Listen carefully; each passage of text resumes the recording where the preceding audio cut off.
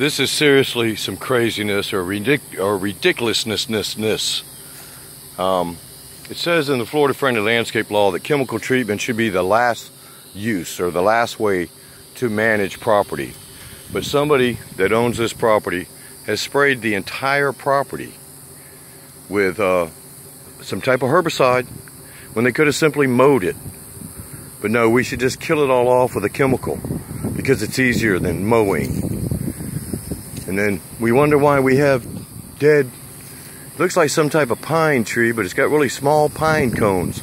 I wonder how many times they've treated their property with glyphosate, the death sprays of the world.